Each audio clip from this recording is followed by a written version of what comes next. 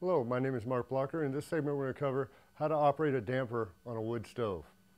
Okay, what the damper is on a wood stove, it's a device that's either mounted in the chimney just above the stove or in the stove itself, and it blocks off the airflow going out so we can regulate how much heat is lost.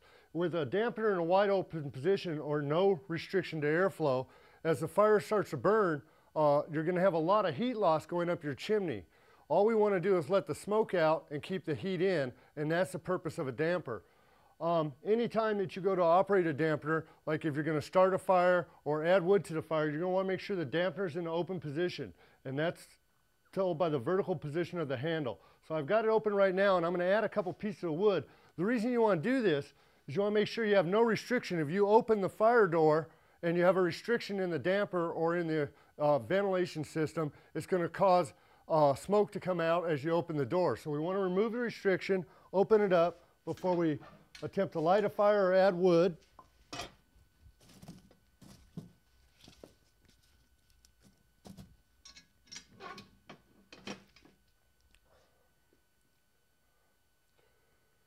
Once you've got a fire lit or a good burning fire going, you've got good airflow movement going through, what you want to do is regulate this damper down so it slows down the smoke coming out. So we just have it open enough to let the smoke out and not lose our heat.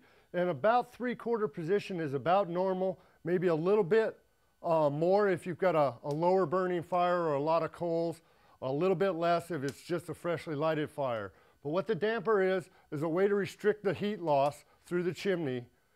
That's what a damper is.